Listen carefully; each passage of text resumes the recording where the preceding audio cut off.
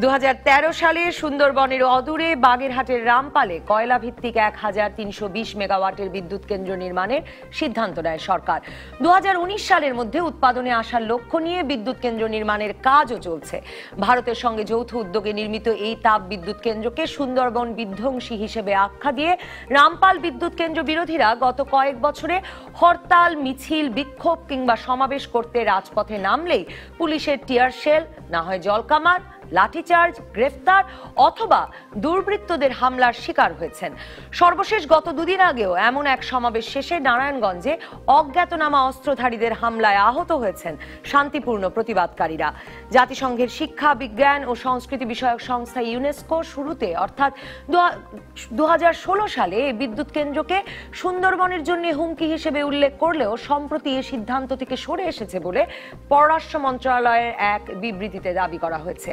কিন্তু পোল্যান্ডে ইউনেস্কোর 41তম অধিবেশনের আলোচ্য নিয়ে সংস্থাটির প্রকাশিত 199 পৃষ্ঠার প্রতিবেদনের 55 পৃষ্ঠায় দেখা যাচ্ছে সংস্থাটি সরকারকে একটি কৌশলগত পরিবেশ মূল্যায়ন করতে বলেছে এবং 2018 সালে 42তম অধিবেশনে বিপন্ন বিশ্ব ঐতিহ্যের তালিকায় সুন্দরবনের নাম ইউনেস্কো সুপারিশ করবে কিনা তাও নির্ভর করছে সে সময় সুন্দরবন সহ বাংলাদেশের দক্ষিণ পশ্চিমাঞ্চলের পরিবেশগত মূল্যায়নের ফলাফলের উপরেই। কাজে ইউনেস্কো রামপাল বিদ্যুৎ প্রকল্পের ঝুঁকি সম্পর্কে তার অবস্থান থেকে সরে এসেছে। হঠাৎ এমন বিবৃতি দিল কেন সরকার, আর কেনই বা এই নিয়ে দেশের ভেতরে কোনো ভিন্ন মত বা উদ্বেগ শুনতে কিছুতেই রাজি নয় তারা। আজ বৃহস্পতিবার রাজকাহনের ফোন লাইন আছে খোলা, সেই সাথে ফেসবুক ও ইউটিউবে তো থাকছি প্রতিদিনের মতো আপনাদের প্রশ্ন ও মতামতের উত্তর দিতে। আজ রাজকাহন স্টুডিওতে আছেন বিদ্যুৎ, জ্বালানি ও খনিজ সম্পদ মন্ত্রণালয় সম্পর্কিত সংসদীয় স্থায়ী কমিটির সভাপতি মোহাম্মদ তাজুল ইসলাম এমপি, ঢাকা বিশ্ববিদ্যালয়ের ভূতত্ত্ব বিভাগের অধ্যাপক ডক্টর বদরুল ইমাম এবং সিপিবির কেন্দ্রীয় কমিটির সম্পাদক রুহিন হোসেন প্রিন্স। স্বাগত আপনাদের তিনজনকে। মোহাম্মদ তাজুল ইসলাম এমপি, আপনাকে দিয়ে শুরু করি। মানে রামপাল নিয়ে তো আপনাদেরকে কেউ কোনোভাবে বিরত করতে পারছে না। দেশে বিদেশে যে যত কথাই বলুক, আপনারা আপনাদের কাজ করে যাচ্ছেন, আপনারা কনফিডেন্ট যে কোনো ক্ষয়ক্ষতি হবে না এবং ওখানেই বিদ্যুৎ কেন্দ্রটি করা জরুরি। তো কিছু লোক যেখানে এই নিয়ে সমাবেশ, হরতাল, মিছিল, তেল গ্যাস বন্দর রক্ষা জাতীয় কমিটি কিংবা কোনো বামপন্থী সংগঠনের ব্যানারের পথে নামলে তাদের উপরে আক্রমণের কারণটা কি বলে আপনার মনে হয়? মানে আমাদের কাছে আসলে খতিয়ান আছে যে কতবার নানা রকম পুলিশ এবং দুর্বৃত্তদের হামলার শিকার হয়েছেন তারা। আপনাকে ধন্যবাদ। আসলে এই হামলার বিষয়টা এর সাথে প্রাসঙ্গিক কিনা আমি জানি না, তবে বিষয়টা হলো পৃথিবীর সর্বত্রই যখন কোনো রকমে কোনো কর্মসূচি কেউ দিতে যায়, যেখানে উত্তপ্ত পরিবেশ সৃষ্টি হয়ে যখন নাকি আইন শৃঙ্খলা অবনতি হওয়া, অথবা যেমন আমরা গত কিছুদিন আগেও G20 সম্মেলনে জার্মানিতে দেখেছি, সেখানে যখন নাকি এরকম আন্দোলন হয়েছে সেখানেও পুলিশ অথবা জলকামান ব্যবহার করেছে। তো এই সমস্তগুলা আসলে আন্দোলনের একটি অংশ, এবং আন্দোলনকে কেউ উত্তপ্ত করে একটা পরিস্থিতি সৃষ্টি করতে যদি চায় তাই সেখানে প্রশাসন তাদের দায়িত্ব পালন করবে। এই বিষয়ে আসলে আমি এমন কোনো তথ্য আমার কাছে নাই যে তাদের উপরে অনাহুদা বিনা কারণে তারা এভাবে কোনো রকম আক্রমণ করেছে। আর আপনি যে বিদ্যুৎ কেন্দ্র করার কথা বলেছেন, লক্ষ্য করেছেন কিনা জানি না, যে G20 কে ঘিরে যে পরিবেশবাদীরা আন্দোলন করছিলেন, রীতিমতো আন্তর্জাতিক সংবাদ মাধ্যমগুলো বলছিলই যে এবারের মতো এত তারা যতটা আসলে মারমুখী হয়ে উঠেছেন পরিবেশবাদী আন্দোলনকারীরা, রীতিমতো সেই শহরে তারা কিছু গাড়ি ভাঙছিলেন, এসব কারণে আসলে পুলিশের অ্যাকশন। কিন্তু এই সমাবেশগুলো সাধারণভাবে আমরা দেখি ছোট, এই সমাবেশগুলোর আসলে সমাবেশের মতো বড় বড়ও না। সমাবেশের লোক সংখ্যার সমাগম কত কম আর কত বেশি এটার উপরে সবসময় নির্ভর করে কিনা আমার কাছে এরকম কোন রকম বেঞ্চমার্ক করা নেই। আমি এটা জানি না যে কখনো উচ্ছৃঙ্খলতা বিশৃঙ্খলা যারা করেন অথবা পরিবেশ নিয়ন্ত্রণের জন্য কখনো কখনো আমরা মনে করি যে প্রশাসনের পক্ষ থেকেও হয়তো বা তারা সঠিক দায়িত্বটা কতটুকু পালন করেন। এটা এখন অ্যাকচুয়ালি ওই বিষয়টা নিয়ে যদি আমরা আলোচনা করি এবং ওই বিষয়টাকে নিয়ে যদি আমরা পর্যালোচনা করি, তাইলে এখানে যদি কোনো ভিডিও ফুটেজ নিয়ে আমরা কথা বলতে পারতাম, তাইলে হয়তো বা আমরা কিছু মতামত দিতে পারতাম। তো যেহেতু এই বিষয়টা আমার কাছে খুব পরিচ্ছন্ন নয়, অতএব এই বিষয়ে আমি মনে করি না যে আমার খুব বেশি একটা বলার সুযোগ আছে। তবে যে কোনো আপনার বিরোধিতার সম্মুখীন যখন হয় তখন সেখানে কিছু কিছু উত্তেজনা সৃষ্টি হয়, একই সমস্ত ক্ষেত্রে কিছু কিছু ঘটনা ঘটতেই পারে। তো এটাই কি যদি আমাদের আলোচনার বিষয় না হয়, আমাদের রামপাল যদি আলোচনার বিষয় হয়, আপনি প্রারম্ভিকভাবে, কিন্তু আমি আসবো আপনার কাছে, কারণ আমি একরকমের এর সঙ্গে ইউনেস্কো নিয়ে আপনাদের যে বিবৃতি, আমার তাতে মনে হয় কি যে সরকার একরকমের, আচ্ছা আমি আসবো আপনার কাছে।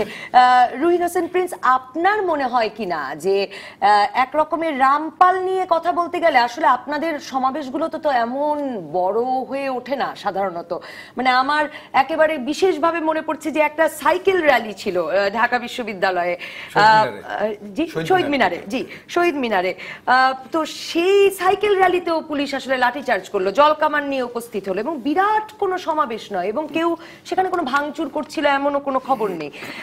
কেন আপনাদের বিষয় সমস্যাটা কি, মানে প্রশাসনের সমস্যা কি? আর গত পরশুদিন নারায়ণগঞ্জে যেটা হলো, মানে সমাবেশের পরে কোপানোর জন্য একদল অপেক্ষা করছে, কেন?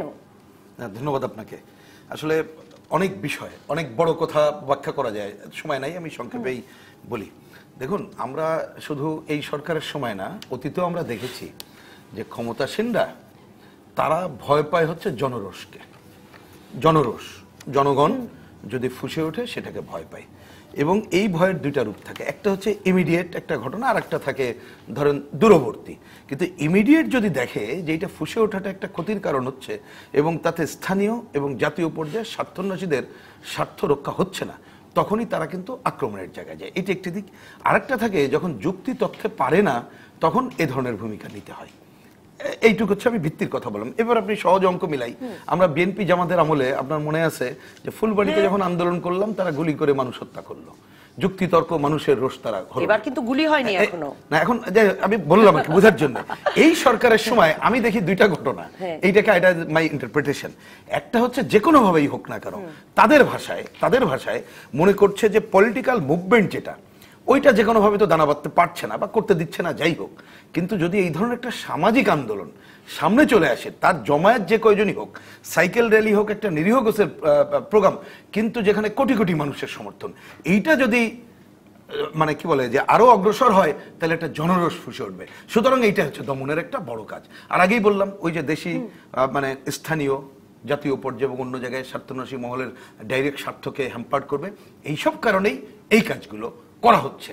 আপনি দেখুন, আপনি সাইকেল র্যালির কথা বলেন, আমি নারায়ণগঞ্জের ঘটনায় দেখুন যে আহতরা একজন কবি, একজন ছড়াকার, একজন সঙ্গীত শিল্পী, এবং মানে তারা মানে খুব মানে কি বলবো যে গুন্ডা পান্ডা বা তারা সেই মারের জবাব দিতে পারবেন এমন মানুষ না। নারায়ণগঞ্জের ঘটনাটা একটু যুক্ত করতে হবে, ওর সাথে তেল গ্যাসের সাথে আরেকটু আছে। তার আগে বলি যে বাধাটা কোথায় হচ্ছে এখন।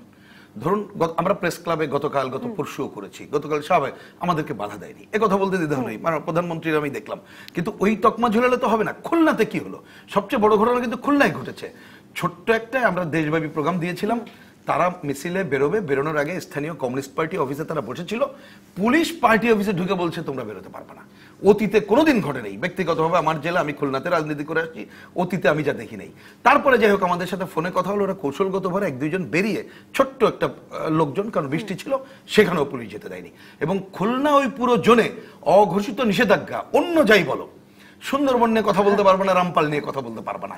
এইটাই কিন্তু সবচেয়ে বড় বিষয়। এর আগেও আমরা গিয়েছি, বাধা দিয়েছে, আনু মোহাম্মদকে বাধা দিয়েছে, এবং কোনো কর্মসূচি তারা করতে দিতে চায় না। কিন্তু আমরা মাঝে আবার একটা শহীদ মিনারের প্রোগ্রাম করে এসেছি, মানে দিতে চায় না, দিচ্ছে না, এইরকমের। তার কারণ আমি আগে ব্যাখ্যা করে বলেছি, এই কারণেই। নারায়ণগঞ্জের ঘটনাটা তেল গ্যাসের সাথে আরেকটা শব্দ যুক্ত আছে। নারায়ণগঞ্জের সবচেয়ে বড় ব্যাপার হচ্ছে শহীদ মিনার। আমরা জানি এই শহীদ মিনারে ওইখানে কিন্তু নারায়ণগঞ্জের বিশেষ করে কবি, সাহিত্যিক, শিল্পী, তারাই সামাজিক আন্দোলনের জায়গা আছে, অনেক পুরনো জায়গা। এবং নারায়ণগঞ্জে যারা এই তেল গ্যাস আন্দোলন করে, তারা নারায়ণগঞ্জের অন্যান্য সামাজিক আন্দোলনের সাথে যুক্ত। তারা কিন্তু এখানে ত্বকী হত্যাকাণ্ডের পরে নারায়ণগঞ্জের সাধারণ মানুষ, তাদের কিন্তু একটা ঐক্যবদ্ধতা আছে।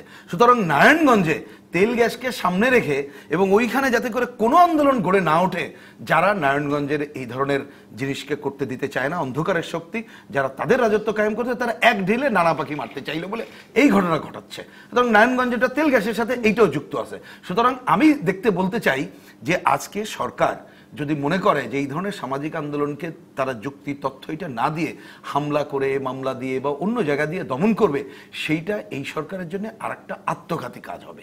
এইটাকে মনে রেখেই সরকারের পদক্ষেপ নেওয়া উচিত। আমি এবং অনুরোধ করব যাতে খুলনা এবং ওই অঞ্চলে এই রামপাল এবং সুন্দরবনে কথা বলার উপরে যে অঘোষিত নিষেধাজ্ঞা এইটা প্রত্যাহার করা হোক। না হলে আমি আপনাকে বলি 25 তারিখে আমাদের একেবারে সাতক্ষীরার শ্যামনগর থানা থেকে শুরু করে সুন্দরবন সংলগ্ন বাগেরহাটের শরণখোলা পর্যন্ত 100 কিলোমিটারের যে কয়টা উপজেলা আছে সমাবেশ বিক্ষোভ যা যা পারবে করবে, কিন্তু এটা করতে দেবে না। আমি আরেকটা কথা বলি যে এই যে যদি এটা করতে নাও দেয় 30 সেকেন্ড এখানে নেই, মানুষ কেমন ফুসে উঠবে আপনাকে একটা বোঝাতে বলি। দাকব চাল না অনেকে জানেন, এইখানে এই যে সুন্দরবনের ওই যে জায়গাটা ভরাট করছে ড্রেজিং এর কারণে একটা বাজার গ্রাম ধ্বংস হয়ে যাচ্ছে।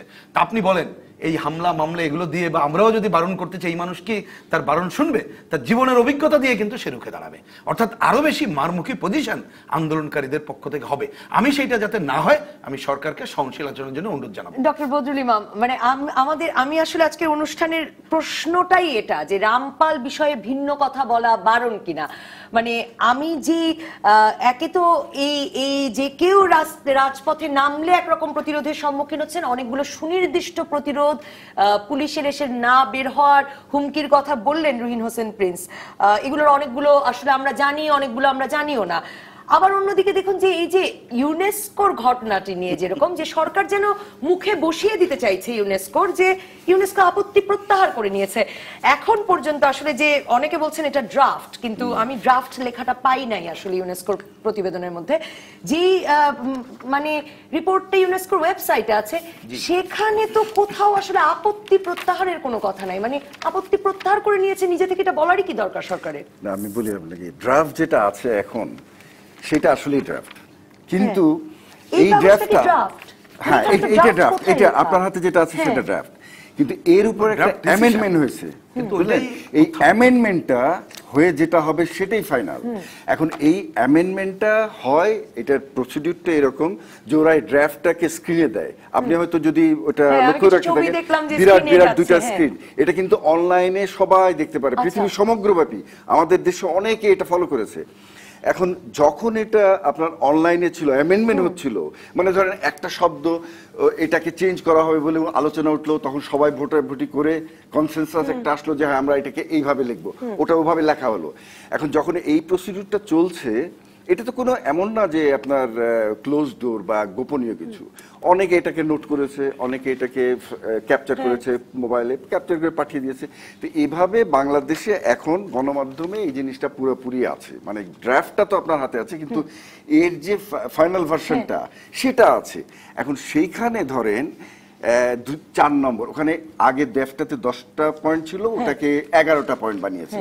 সেখানে মজার কথা হচ্ছে যে 4 নম্বরে যেটা আছে, যেটা আপনি প্রথমেই বললেন যে বলা হয়েছে যে প্রথমত বলা হয়েছে যে বাংলাদেশ সরকারকে একটা থ্যাঙ্কস দেওয়া হয়েছে যে তারা রাজি হয়েছে স্ট্র্যাটেজিক এনভায়রনমেন্ট অ্যাসেসমেন্ট করতে, এবং তারপরে বলছে যে এবার রিকোয়েস্ট করা হচ্ছে ইউনেস্কো থেকে যে এই পার্টি যাতে এই মানে এই অ্যাসেসমেন্টটা করে জমা দেয় ইউনেস্কোর কাছে, এবং তার আগে কোন ধরনের to ensure that any large scale industrial and or infrastructure development will not be allowed to proceed before the strategic environment assessment has been completed, and to submit a copy of the SEA to World Heritage Center for review by IUNC. তার মানে review হবে, এবং IUCN এর পরামর্শ নিয়ে সেই রামপাল জি জি হ্যাঁ, it is excluding that, মানে এক্সক্লুডিং রামপাল এখানে লেখা নাই। আমি প্রশ্ন আছে, আমি প্রশ্নটি নিয়ে আসছি আপনার কাছে। এখানে আমরা মনে হয় এমন অবস্থাটা সৃষ্টি হয়েছে যে আমরা যে কোনো ভাবে একটা ভুল তথ্য মানুষকে দেবই, এই সিদ্ধান্ত যদি আমাদের থাকে আমরা যে ভুল তথ্য দেব, এবং আমরা রামপালের বিরুদ্ধে আমাদের একটা বক্তব্য থাকতেই পারে, কিন্তু এই বক্তব্যটাকে এস্টাবলিশ করতেই হবে, এবং রামপাল বিদ্যুৎ কেন্দ্র করতে দেবই না, এবং আরো বিদ্যুৎ কেন্দ্র করতে দেব না, এরকম একটা কারণ। এটার জন্য মানুষ কেন উস্কে উঠতেছে না, কেন মাঠে নামছে না, কেন মারামারিতে অবতীর্ণ হচ্ছে না, এটা যদি আমাদের অনুষ্ঠানের অথবা মতামতের উদ্দেশ্য হয় তাইলে এখানে আমার বক্তব্য কিছু না। কিন্তু না, আমি নট হাইপোথেটিক্যাল, কিন্তু আমরা কি সমস্ত বিষয়গুলা যেখানে ইউনেস্কো বলছে যে রামপাল করার ব্যাপারে তাদের আপত্তি নেই, এটা বলেনি তো, এটা বলেছে তাদের প্রেস রিলিজে, প্রেস রিলিজে তাদের জোর বলা, এটা দেখাতে পারেন। একজন দর্শক আছেন, পরে আমি দর্শকের নাম ফোনটি নিয়ে আসছি আপনার কাছে। দর্শক, আপনার নাম বলে প্রশ্ন করুন বা মতামত দিন। আমি ফারুক বলছিলাম রংপুর থেকে। বলুন। রামপাল বিদ্যুৎ কেন্দ্র জনগণের জন্য মঙ্গল, কারণ জনগণ যখন রামপাল বিদ্যুৎ কেন্দ্রের কথা বলতে চায়, সরকার তখন আমাদেরকে কথা বলতে দেয় না কেন, ঘরে আবদ্ধ করে রাখে কেন?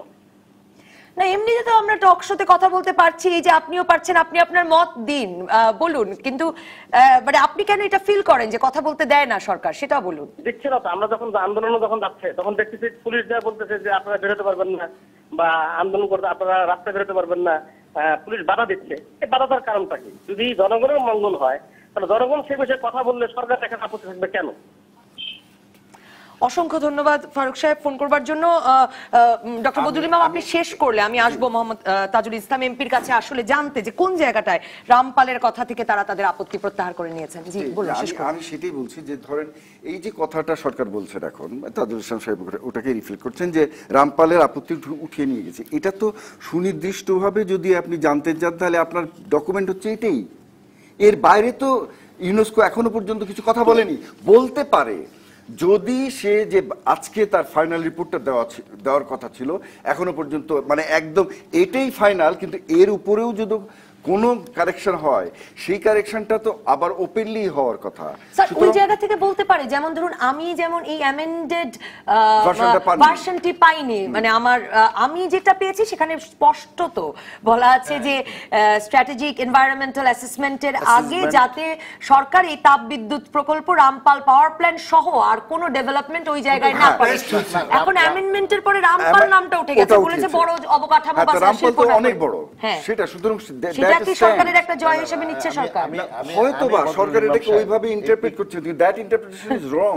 ওটা তো আপনার বড় ইনস্টলেশন বলতে কি বোঝাচ্ছেন? রামপাল তো অনেক বড় একটা ইনস্টলেশন।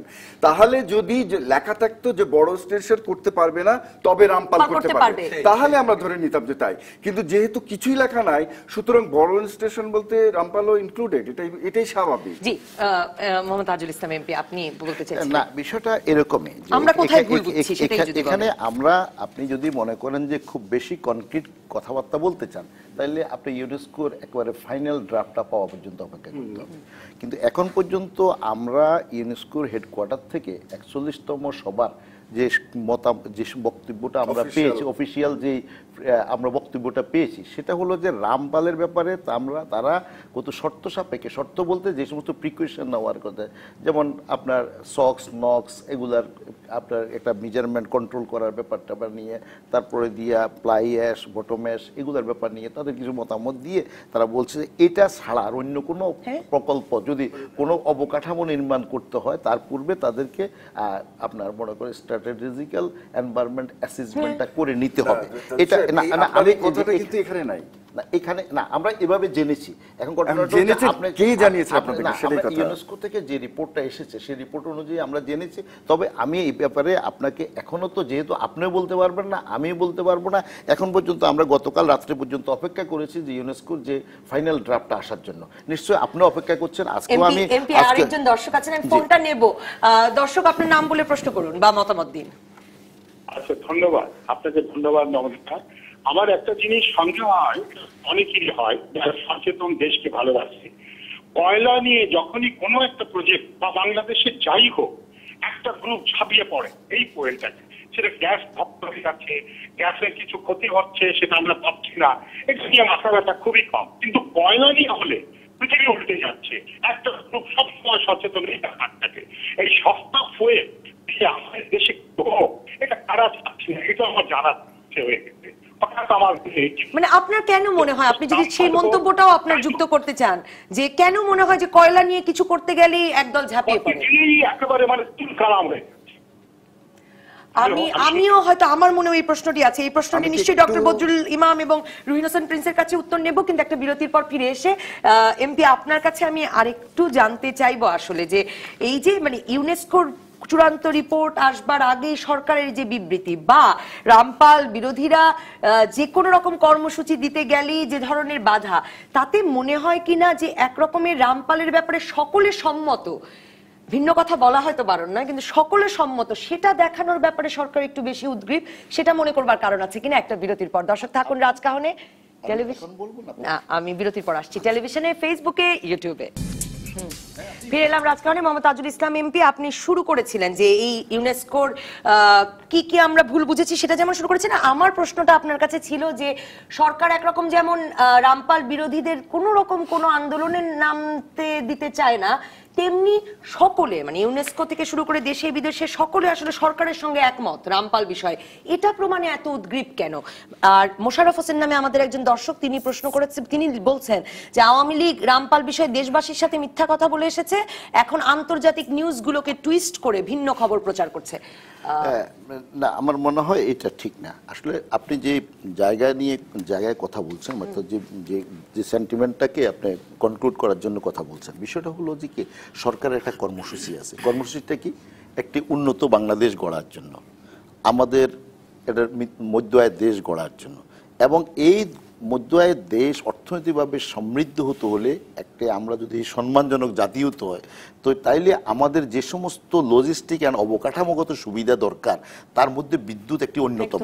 এবং এই সরকারের পক্ষ থেকে আসলে এখানে একটা বোনাফাইড ইন্টেনশন, একটা সৎ উদ্দেশ্যেই বিদ্যুৎ কেন্দ্র করার কারণ ছাড়া আর অন্য কোনো কারণ আছে অন্তত আমি ভিতরের একজন লোক হিসাবে আমি দেখি না। এখানে যতগুলো বিদ্যুৎ কেন্দ্র করা হচ্ছে, রামপালটাকেও এই জায়গাটাকে একটা স্ট্র্যাটেজিক্যালি একটা উপযুক্ত জায়গা হিসাবে বিবেচনা করেই করা হয়েছে, এবং সেখানে করলে দ্রুত করা যাবে এবং আমরা তাহলে বিদ্যুৎ দিতে পারবো জাতীয় গ্রিডে। আমি একটা কথা বলি, দেখুন আমাদের অভ্যন্তরীণ জ্বালানির উৎস খুব কম, গ্যাস পুরেই আসতেছে, আমরা এলএনজি আমদানির মাধ্যম দিয়ে আমরা জ্বালানি সংস্থানের ব্যবস্থা করছি, সেটা আমাদের জন্য অনেক কস্টলি হবে। এবং সারা পৃথিবীতে আপনি মনে করেন যে এখনও ইন্ডিয়া 64% কয়লার উপর বিদ্যুৎ উৎপাদন করে, চায়না 78% করে, আমেরিকা প্রায় 42% করে, এবং পৃথিবীর সব দেশেই এখনো major dependent on the coal base power plant. আমরা মাত্র 2% বিদ্যুৎ উৎপাদন করি কয়লা থেকে। এখন আমরা কয়লা সারা পৃথিবীতে যেমনি হচ্ছে তেমনি আমরাও মনে করছি যে আমাদের অর্থনৈতিক অবস্থাকে যদি একটি জায়গায় নিতে হয়, দেশটাকে যদি একটু উন্নত করতে হয়, সবার জন্য সমৃদ্ধ একটা দেশ গড়তে হয়, কয়টা টেলিভিশনের চ্যানেল ছিল, আজকে কতগুলো হয়েছে, আজকে কয়দিন টেলিভিশন চ্যানেলের মধ্যে আমরা একসময় বিদ্যুৎ থাকতো, আজকে কত বিদ্যুৎ আমরা পাচ্ছি। অর্থাৎ আমি বলি না যে সমস্যার সমাধান হয়ে গেছে, গতকালও ইন্টারন্যাশনাল একটা কনফারেন্সে আমি কথা বলি, মধ্যে অনেকে আছেন যারা হয়তো বা সুন্দরবনের চেয়ে অনেক বেশি কনসার্ন বিদ্যুৎ নিয়ে। না ঠিক আছে, ভেরি গুড। আমি একটা কথা বলি, স্বাভাবিকভাবে আমি মনে করি যারা কথা বলেন তারাও দেশপ্রেমিক মানুষ, দেশের ব্যাপারে উদ্গ্রীব। সুন্দরবনটাকে এই ওয়ার্ল্ড হেরিটেজ কিরম না কয় যে লিস্টের ভিতরে আপনার আওয়ামী লীগে ঢুকেছেন শেখ হাসিনা 1997 সনে, এবং সেটাকে টিকে রাখার জন্য আওয়ামী লীগের পক্ষ থেকে আমাদের এই গৌরবগুলোকে আমরা সমুন্নত করার জন্য আওয়ামী লীগ যতটুকু কাজ করেছেন, দেখুন কোন কাজটা আওয়ামী লীগ করে নাই। অথচ সে আওয়ামী লীগ আজকে সুন্দরবনকে ধ্বংস করবে এবং ধ্বংস করে একটা বিদ্যুৎ উৎপাদ কেন্দ্র করবেন, এটা আমার মনে হয় এখানে কেউ এই কথাটা মনে করে না। আমি এখানে কথাটা শেষ করি এই জায়গাতে। সরকারের উদ্গ্রীবটা হলো এখানে যে আসলে আমাদের পক্ষ থেকে যে আমাদের যে এনভায়রনমেন্ট ইমপ্যাক্ট স্টাডি যেটা করা হয়েছে, সেখানে দেখা অ্যাসেসমেন্ট যেটা করা হয়েছে, সেখানে দেখা গেল যে না, ইট ইজ কমফোর্টেবল।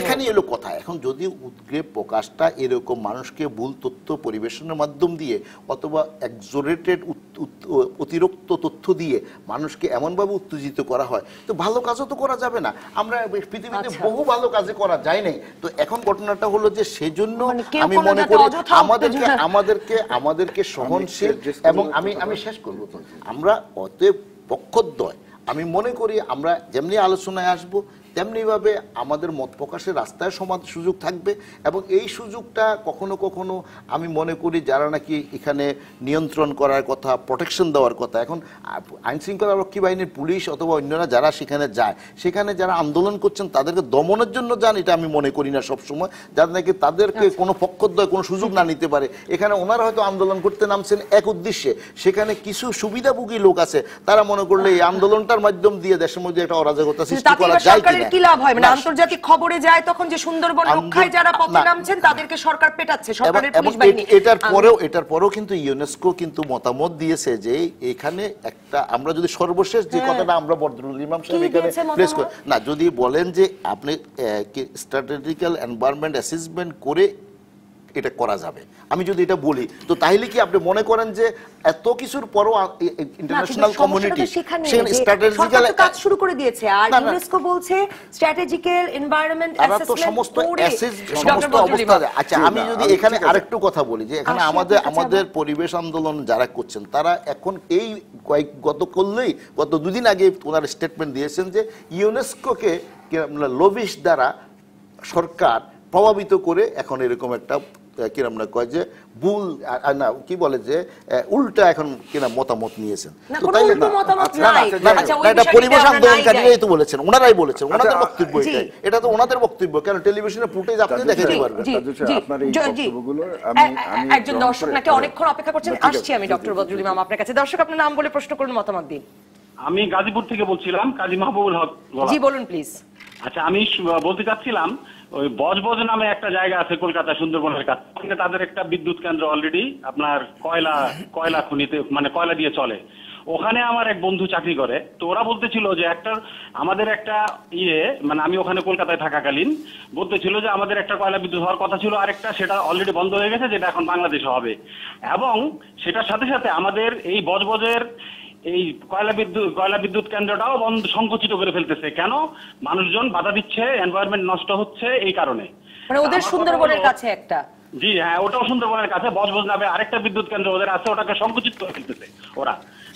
আমার এক বন্ধু ওখানে চাকরি করে, তো ওরা বলতে চাকরির ভয় বলতেছিল যে আমরা আস্তে আস্তে চাকরি হারা হয়ে যাব, এটাও বন্ধ হয়ে যাবে।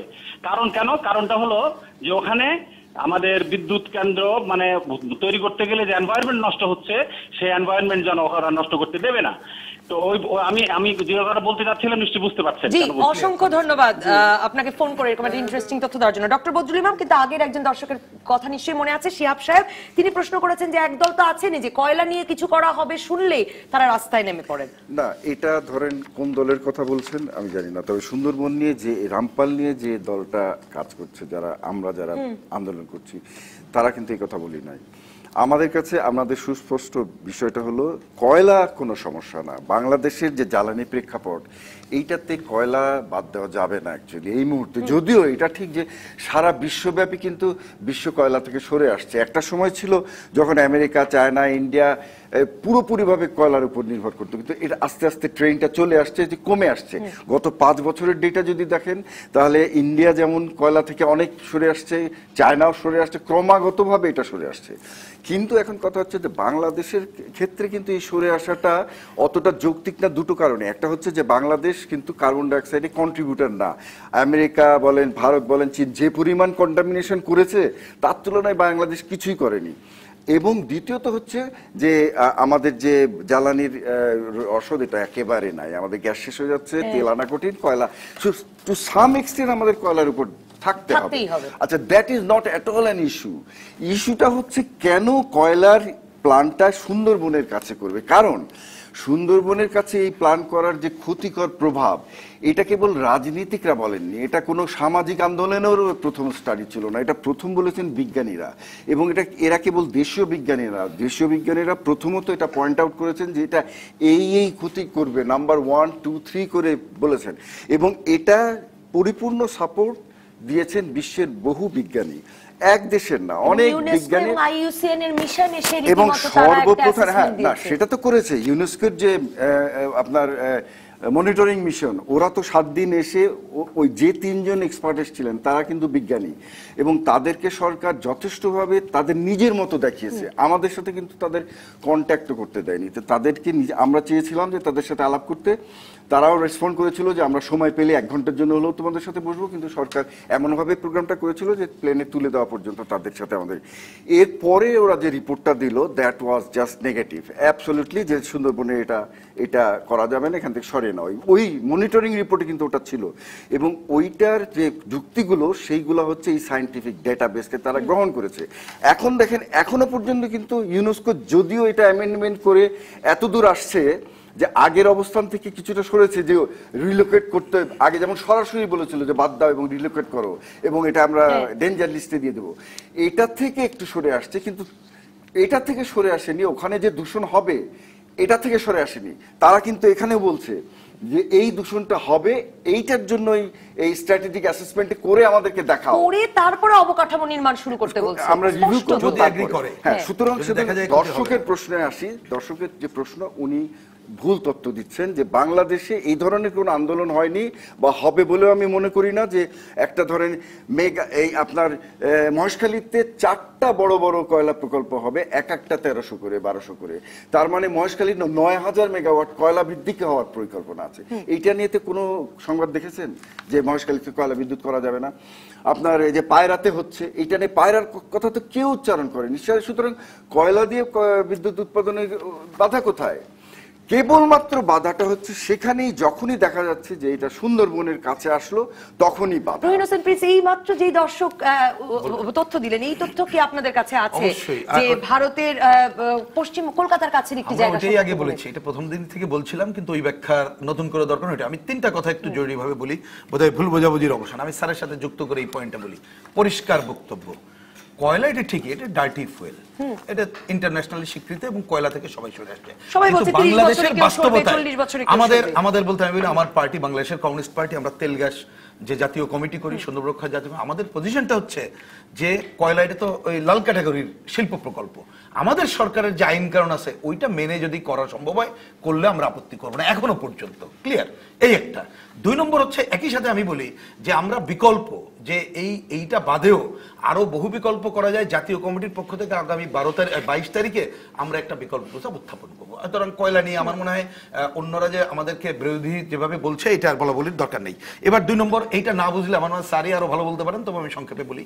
সেটা হচ্ছে এই যে ধরেন ওয়ার্ল্ড হেরিটেজ কমিটি, তাদের দায়িত্বটা কি? আমাদের যে হেরিটেজের জায়গা ওটা রক্ষণাবেক্ষণ তারা দেখবেন, ওইটা কিন্তু প্রধান ব্যাপার। সুতরাং যে এই প্রকল্প প্রত্যাহার এটা তাদের দায়িত্বের মধ্যেও পড়ে না।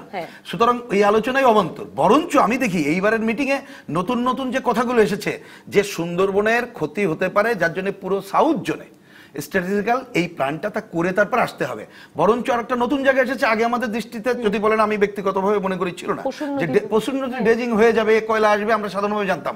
কিন্তু ড্রেজিং করলে যে পুরো সুন্দরবনের ক্ষতি হবে, এইটা বলছে তুমি ইআইএ না করে করতে পারবা না। মানে আপনারা যেসব কথা অনেক কিছু তোলেননি সেগুলো ওনারা তুলছেন। এবং আরেকটা খেয়াল করবেন, এই যে স্যার যেটা বললেন, এইখানে কিন্তু তারা পরিষ্কার বিষয় এই মিটিং আবার বলছে বায়ু দূষণ, পরিবেশ দূষণ এবং হচ্ছে পানি দূষণ এবং এই যে পরিবহনের ঝুঁকিকে তারা গুরুত্বপূর্ণভাবে নোট ডাউন করছে।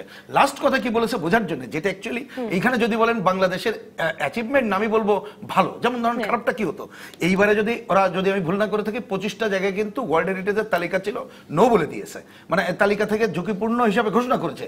এইবারে প্রথমে প্রস্তাব ছিল ঝুঁকিপূর্ণ ঘোষণা হবে কি হবে না, কিন্তু ড্রাফট লেজিসলেশন এটা আসে নাই। ড্রাফট লেজিসলেশন এসেছিল যে সরকারকে সময় দেওয়া হচ্ছে ফেব্রুয়ারি 2018 সালের মধ্যে তারা রিপোর্ট দেবে, তারপরে 42তম অধিবেশনে উত্থাপিত হবে।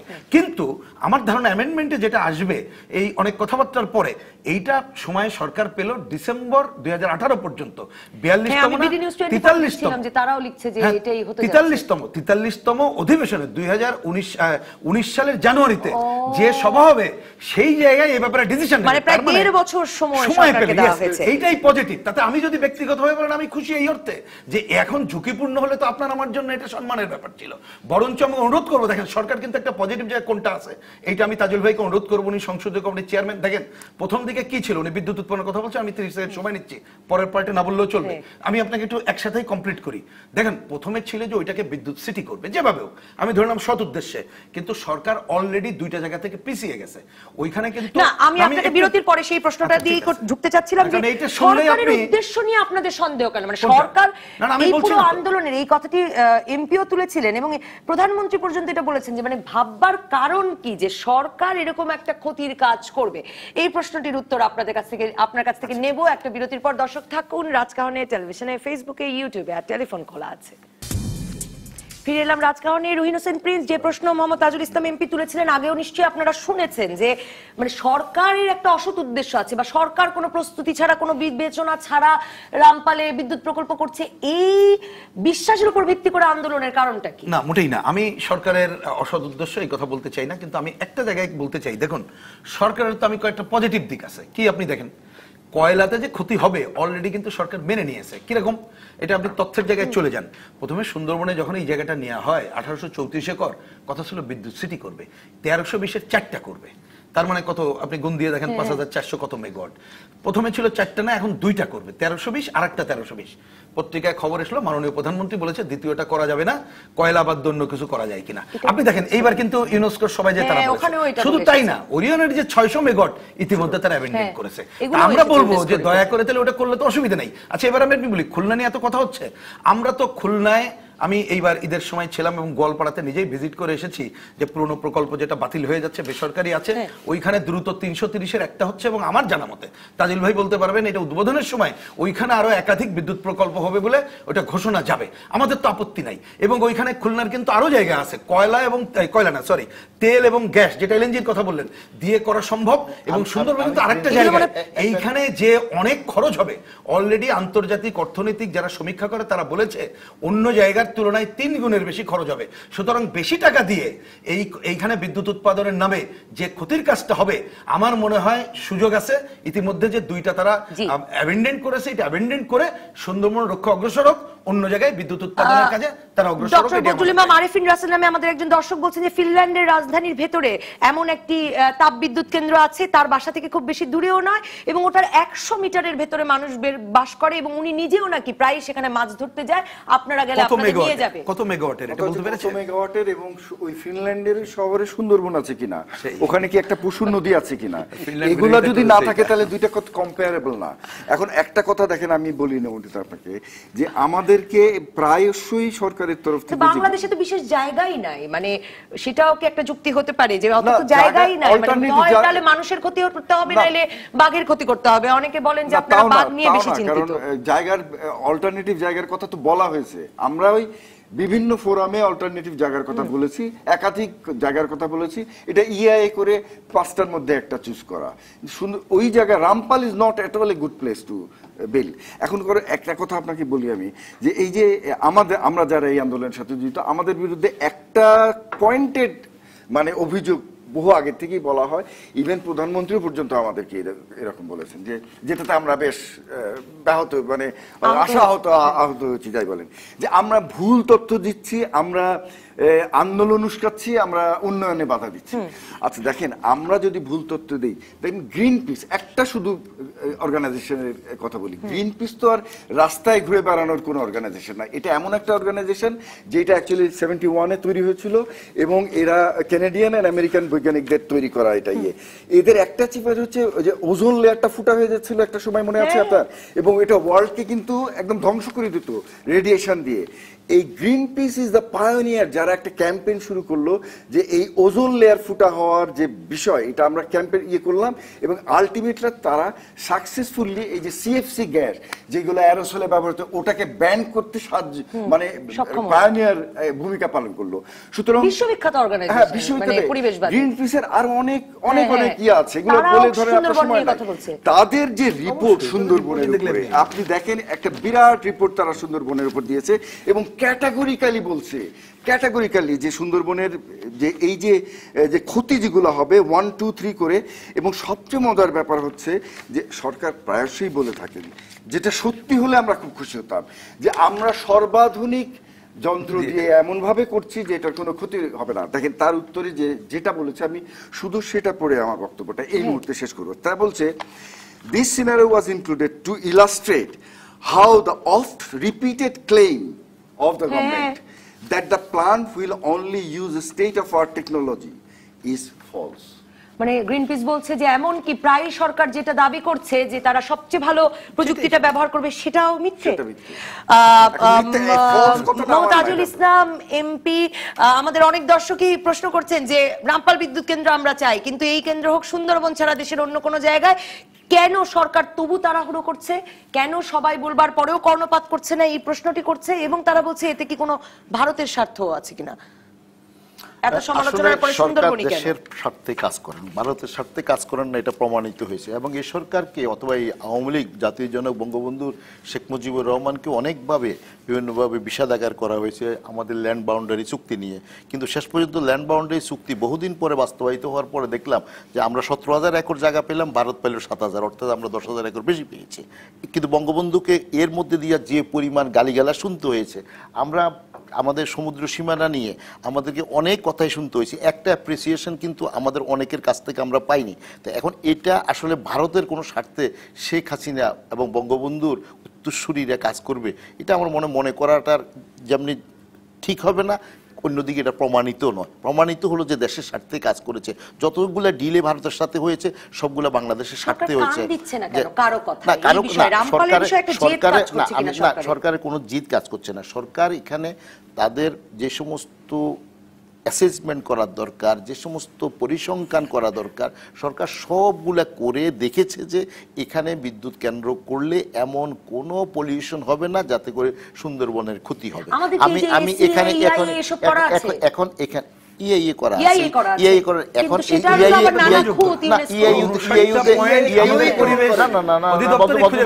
আমি একটা ইউনেস্কো গ্রহণ করেছে তারা। এখন তারা প্রথম দিকে বিভিন্নভাবে বিভিন্ন কথা, না ইয়ে এখন বলছে স্ট্র্যাটেজিক্যাল এনভায়রনমেন্ট অ্যাসেসমেন্ট করতে।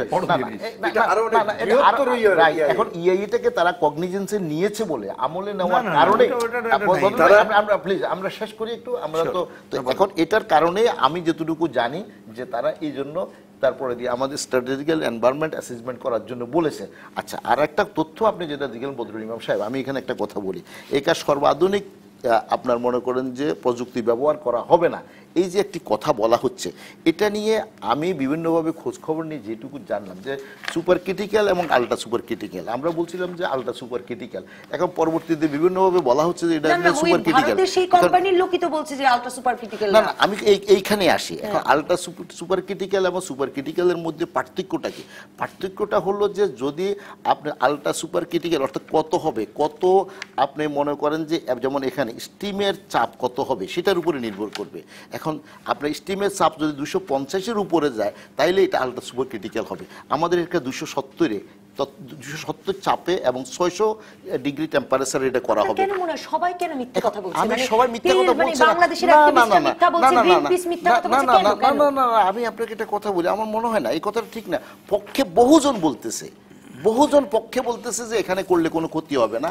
এখন আপনি আমরা যেমন আমি বলছি আমার কথাটা আমলের নাই বা নিলেন, কিন্তু সারা পৃথিবীতে বহু লোকেরাই এটার পক্ষে বলেছে এবং ইকোনমিক্যালি এটা ভাইবেল হবে, এই কথাটাও আমরা বিভিন্ন ডাটা। এখন এখানে কিছু কিছু তথ্য তাদের কাছে এমনভাবে ইন্টারন্যাশনাল কিছু কিছু কমিউনিটিকে দেওয়া হচ্ছে যে সমস্ত based on those data they R producing there report এবং cause of that result is